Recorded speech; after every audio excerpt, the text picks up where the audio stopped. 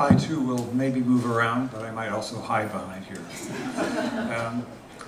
I'm actually going to pick up on something that Craig said about the difference between intellectually understanding the crisis and understanding it in our gut. And I also want to actually address Hillary's question. Those are both really sort of great places to go, because she was talking about, I think, the sort of artistic transformations that are necessary. But I'm going to start by talking about my childhood. I grew up on the Canadian prairies, about 200 miles north of Minot, North Dakota. It's brutally cold in the winters. So when springtime came around and when school let out, my dad would pile all of us kids into the car and we would drive like crazy for 2 days until we reached the Rocky Mountains. And that's where we took our summer vacations. It was wonderful. I have great memories of those trips. I remember one in particular where we had gone up to Jasper National Park and we were driving south towards Banff. And suddenly my dad pulls us off to the side of the road. And we go down this sort of gravel incline into this sort of blasted area of black screen where nothing is growing. And there's other cars parked out here. So we parked and got out. And I'm looking around, where the heck are we? And I look up, and a quarter mile away from us is a glacier. The foot of the Columbia ice fields, which is a massive formation, far bigger than any mountain. Extends for, I don't know, dozens of miles. And we were right there. So we started to walk out towards it, the whole family, with some other tourists who were doing the same thing. And as we were walking along the path, I noticed there's a little sign about this tall by the side of the path. And it had a number on it. It said 1923. We walked on a little further and there was another little sign. And it said something like 1938. And a little further on was another sign that said 1945. And these signs continued all the way up to the foot of the glacier. The latest one said something like 1968. The year, by the way, was 1971. So I turned to my dad and I said, "What are all these signs?" And he said, "These are where the glacier used to be in those years." So, at the age of 9, in 1971, I had my first encounter with the monster that we now call global warming. And in a sense, I have known about it since that very day. But only in a sense, and that's really what I want to talk about. The global climate was, at that point in my life, too big to see. And the thing about it is that it's still too big to see. Timothy Morton has a concept he calls the hyperobject. The climate is a hyperobject. It's too big to be experienced directly, but it actually exists. It is a force that influences nearly everything that happens on the Earth, but we don't see it. We see weather. We see seasons. We see glaciers. The question is, how do we engage with something like that, with a hyperobject, when we can't represent something like that directly? Now, and this is an artistic question that I'm asking. It's a vitally important question for all of us, for our survival. But let's start with the artistic side of it. I can't paint the climate, and I can't paint global warming. I can make images of specific things that happen to specific people. But the problem is that each of those can be interpreted as just that thing. So I can make an image of a flood, but that's just a flood if I want it to be just a flood. It's just an early spring if I want it to be just an early spring. It's easy to simply turn your back, no matter how bad the crisis gets, because it is only ever manifested in these events, in the specific tornadoes, hurricanes, wildfires, and so forth that make it up. A hyperobject can't be seen directly, and it can't be represented. So I want to talk about that. I want to talk about how then we deal with a hyperobject like the climate artistically, and how we engage with it. And I'm going to give you an example from my latest book. This is a great opportunity for me to plug my latest book. So I'm definitely going to do that. I'm going to give an example, and I'm going to suggest that if we can find ways to engage with hyperobjects on the grand scale on which they also operate, we have the opportunity not just to deal with them or cope with them, but to transform not just the world, but ourselves. One thing that keeps coming up again and again in the climate discussion is despair, and how all we can do is fight back. Now, I'm going to give you an example of a transformational concept, an idea, that's represented as art and could be represented as a real thing, that flips this entirely on its head to turn this moment in time into perhaps the greatest spiritual opportunity that humanity has ever faced. Let's see if I can do it.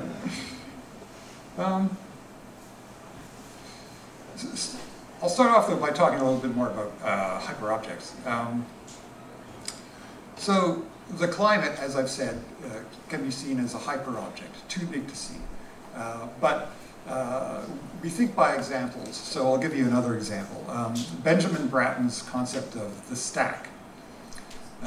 There's a book that he's written called The Stack. And the stack is the, again, global, universal information ocean in which we now swim. It's not just the internet, but the internet plus the fiber optic networks that tie it together, the cloud computing platforms that run our financial institutions, the Internet of Things systems that allow bridge abutments to communicate the health of the bridge to city planners, the smart cities, the cell phone networks. All of this forms a giant interconnected system that is itself too big to see, too big to grasp. When you think of something that is far larger than the internet, how do you think about that? Even William Gibson's concept of cyberspace cyberspace would just be a small part of the stack.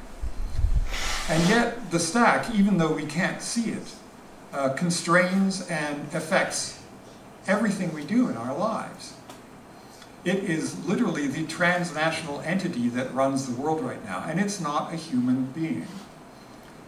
And it's not even run by any particular group of human beings. It is its own thing. It would be nice if you thought it was some kind of dark, evil, artificial intelligence, but you know what? It isn't even that. So, who here has read a science fiction book or any kind of a book about the stack?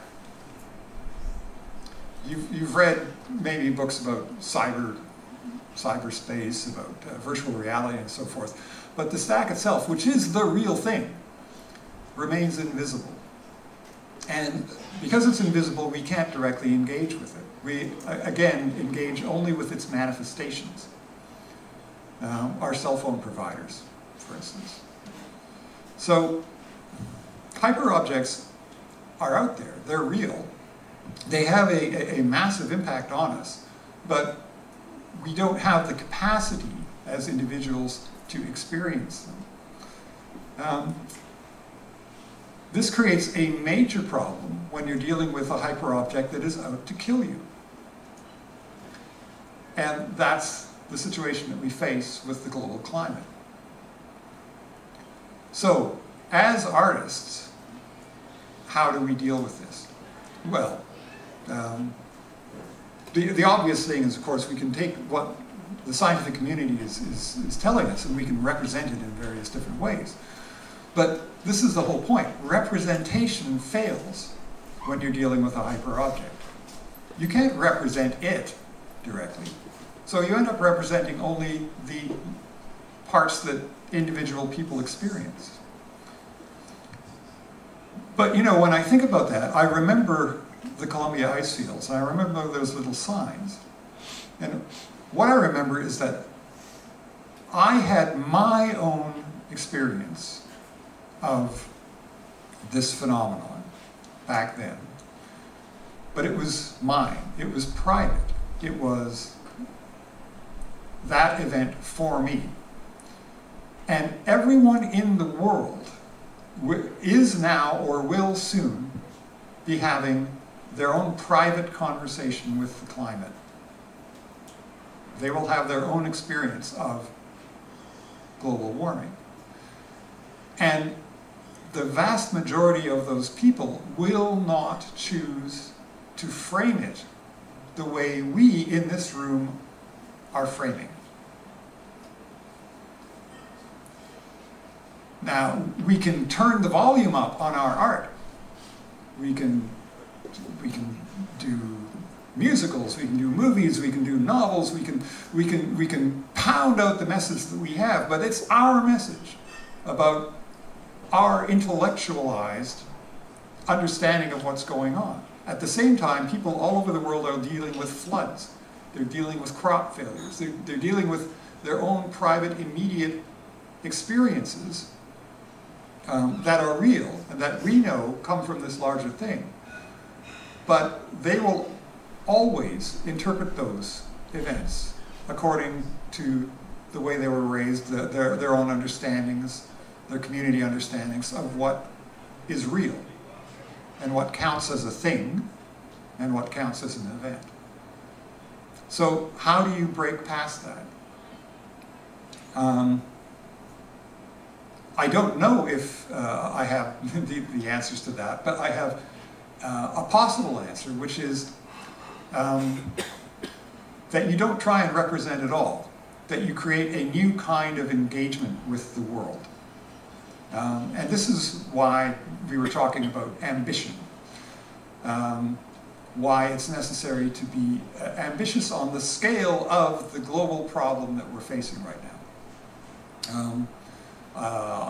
No one's ever accused me of not being ambitious in my writing, and I have chosen to try and reinvent our most basic understanding of who we are, and what we are living in, as a way of trying to get around the problem that I just described, that each person has their own private experience of something that nonetheless universally we share. From the standpoint of a working artist, I'll say that the approach that I've taken is a form of frame innovation, reframing the issue. Every time that we frame climate change as a crisis, we frame all our reactions to it as things we would rather avoid doing. So this is the first hint of how we can start to think differently. What if we didn't do that? What if we found a way to reframe the crisis in such a way that our response to it did not have to be something that we do not want to do, something that we would rather not be doing? And I'll expand on that. But, well, I'll give you an example of that. Reframing can be extremely powerful.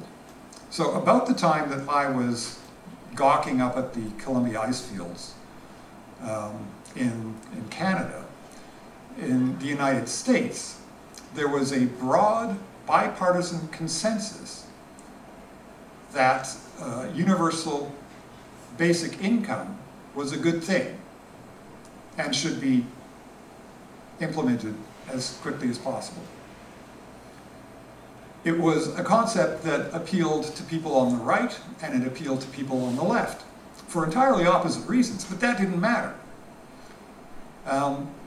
It appealed to people on the right because you could take a UBI and completely eliminate all the costly social government programs and just replace them with one check a month.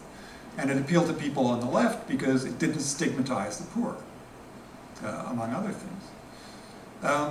As a design solution, you see what that does. It takes what was a political fight over the value of human work, the dignity of people, and so on and so forth, all of those things, and it simply goes around them and lands somewhere where everyone can say, oh, there's a good idea, let's do that. That is the kind of solution that I'm looking for. I started to look for a solution like that to the climate change problem when I decided to write a near-future fiction novel. It was going to be a heist story. It was going to involve computer hackers and all this sort of thing, and it was going to be set about 15 years in the future. And when I started to write it, I kept running up against the elephant in the room, climate change. There was literally no way I could tell this story without addressing that problem. Either the world was going to be going to hell in a handbasket in this novel, and in which case everything that my characters did in the novel would be completely trivial compared to it, or there was going to be some kind of magical, sweep it aside so that I can tell my story. So I decided, okay, I'll find a way to sweep it aside. I'll design my way out of global warming. The book's coming out next month. It's called Stealing Worlds. It'll be out on June 18th. In it, a young woman flees from her father's murderers, who are apparently coming after her too, and hides out in an augmented reality live-action role-playing system, which is sort of mutating into the new economy of the United States. The book's mostly set in Ohio. So it's strange to begin with, but she ends up getting involved with these strange entities that I have dubbed Deodands. And this is where the design part comes in. So Deodand is an Old English word. It comes from Old English law, where a physical object that had killed someone, like let's say a cart that had rolled over somebody and killed them, would cease to be owned by anyone. Deodand means given to God. It would become its own legal entity that could then be dispensed with, sold off, and so forth by the state. My use of the idea of Deodand is sort of similar.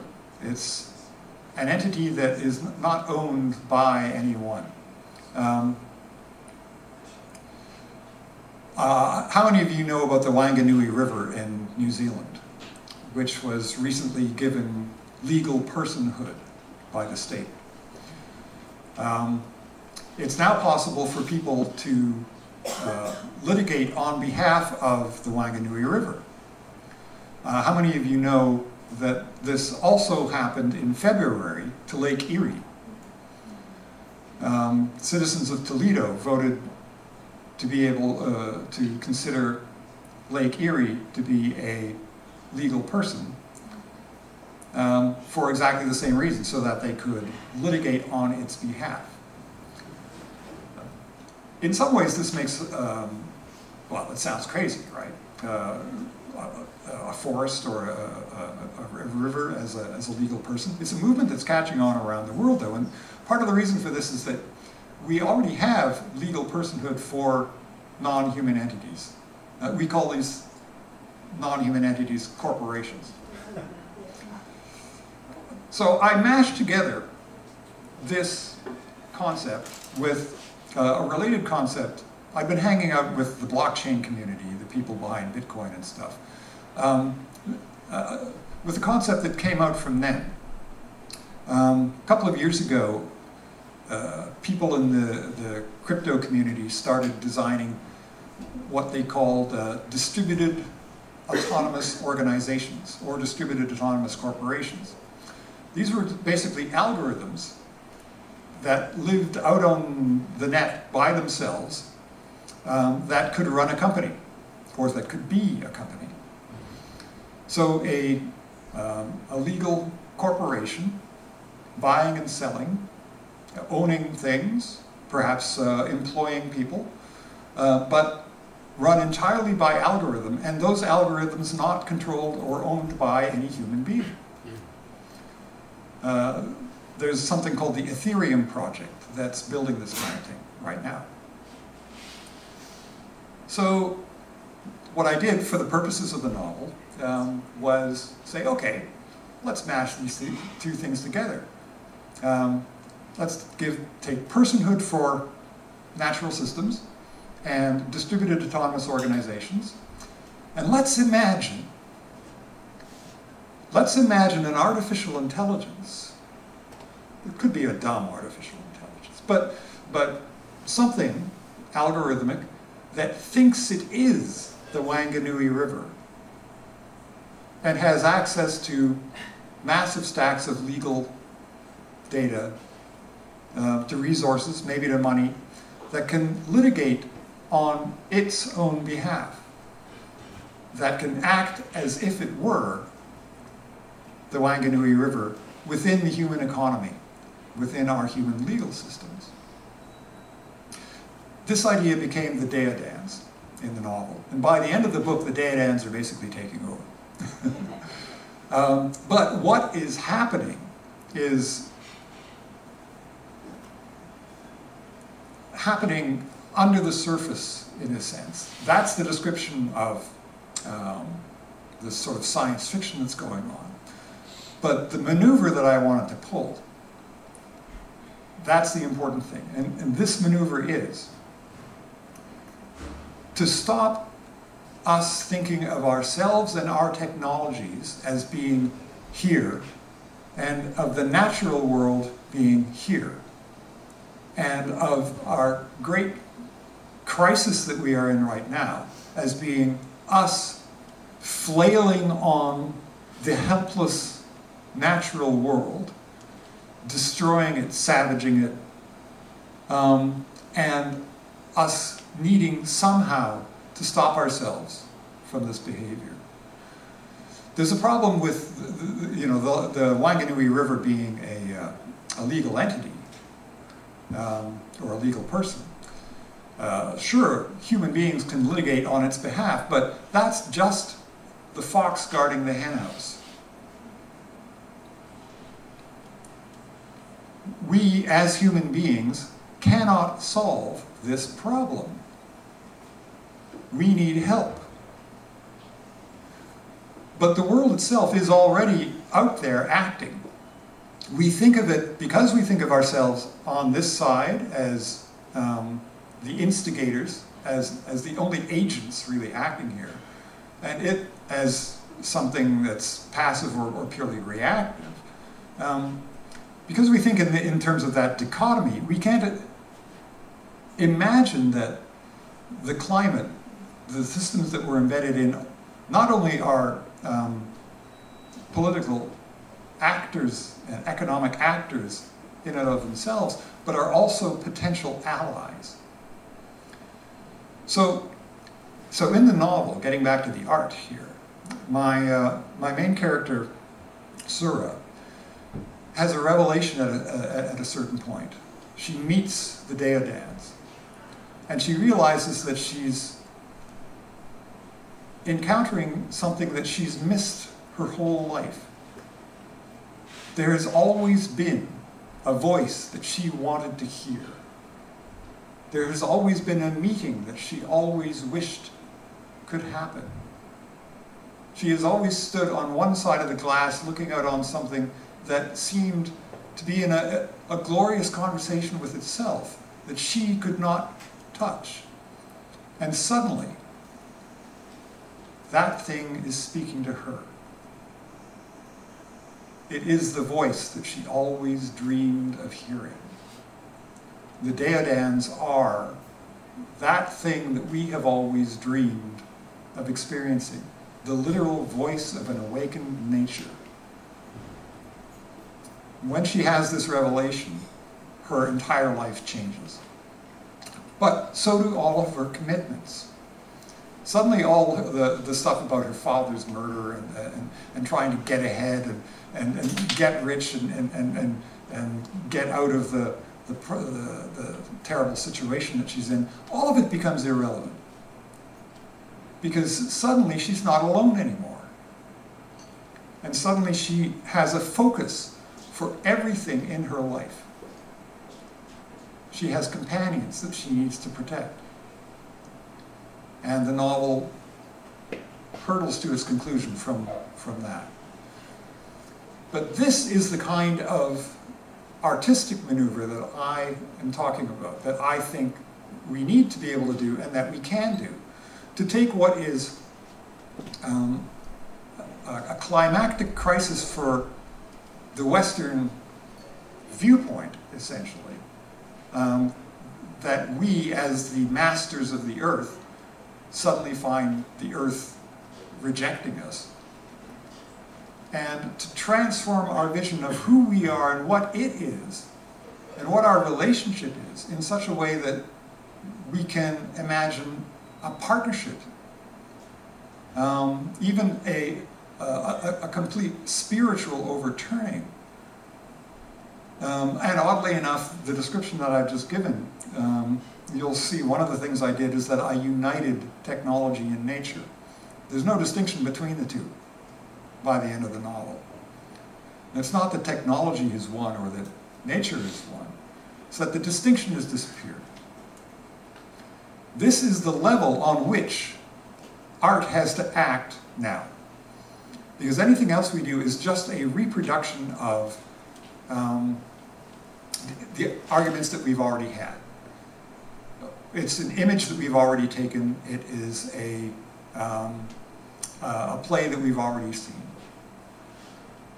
We do have to invent new things to survive this crisis, but those things, some of them, are grand ideas. And we have the opportunity to do that now. So I am really happy to be here tonight because I feel quite honored to be able to invite you guys to take the further step to invent similar grand ideas that can take this crisis from being a crisis to being an opportunity on many different scales and in many different ways for all of us. I hope I get to see the results tomorrow. Thanks. Karl, thanks so much for this talk. So I came across the hyperobject idea and was very intrigued, and I'm teaching a climate science class to non-science majors, and I immerse them, they get immersed in all the different types of phenomena, but it's really hard. My feeling is that by the end they start understanding what you've been talking about, but I still have trouble finding ways to communicate that. And I still, I mean, with science fiction, I can see this, and I think that's helpful. But any advice on where to go from there, or other forms of art doing this? It also seems to resonate to me to Zen, where the reality is beyond conception. And conception is a language thing. And then when you think about conception, and we teach knowledge in school and college, that these types of hyperobjects are beyond conception. But that's actually the first column of Mu, is to overcome that and that realization that nature and reality is this, which is, I think, part of what the hyperobject is. And I think you've used an artistic device to communicate this, which is kind of facing this, which is brilliant, but we have to find other ways to do it. So, yeah. Thank you. Well, yeah, you've reminded me of what I did not say, which was that I am currently working with people in the blockchain community to build the world's first Deodand. So, yes, this was a piece of science fiction, but it was never just a piece of science fiction. The other thing about doing art on this scale is that you have to be prepared to make it real. And everything that I just described is possible. 20 years ago, when I wrote my first novel, Ventus, I described something similar, but it was a far future galactic epic with nanotech terraforming systems and all this sort of thing. It's only gradually in the last 10 years that I came to realize that we are actually capable of building the systems that I'm describing. And in fact, I have most of the design for this stuff worked out. Basically, I'm just looking for a large enough corporate or governmental backer for it. Yeah, you can go so far with artistic explorations, but you have to find ways to engage. You're absolutely right. And I don't have a prescription for how to do that in all cases. But one of the reasons this event attracted me is that it is talking about the unification of art and science. And I have been very, very careful all along with this particular project to make sure that everything that I describe artistically was something that could scientifically and technically be built. So, Karl, yeah. Just a follow-up question to that. If you think about the way that we view the world, a lot of it is based on the educational environments that we're raised in. And so I'm just curious, how would you redesign the educational experience that most of us have as we go through elementary, senior, and undergraduate and graduate studies to get people to be able to think in a different way that's more aligned with what you're talking about? Because I think a large part of the problem is the pedagogy that we have and the kind of rational Western Judeo-Christian mindset which has permeated most of the world. So how would you change that in order to get people closer to thinking this way? Well, for the particular project that I described, you don't have to. And that's the whole point. So early in the book, Sura just finds that there's this local taxi company called Proudly Eagle Owned. It's a near future of autonomous cars, so they're not driven by anybody. But she flags one down, she gets in, and she drives to her destination. It's only much later in the book that she finds out that Proudly Eagle Owned is not referring to an American icon. The cab company is owned by a Deodand, specifically one that represents a number of families of eagles in the Pacific Northwest. And the profits from the corporation go to preserving and protecting those eagles.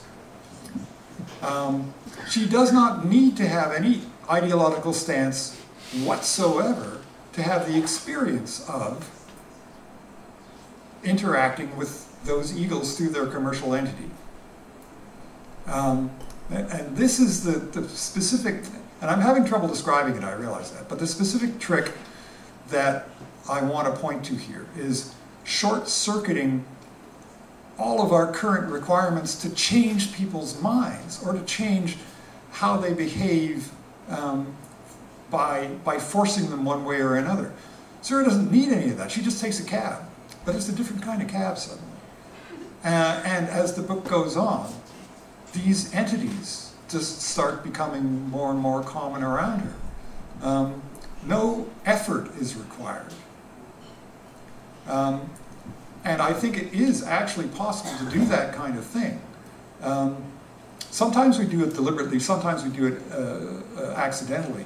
The famous Earthrise photo was one of the major icons artistically that kicked off the environmental movement sort of globally.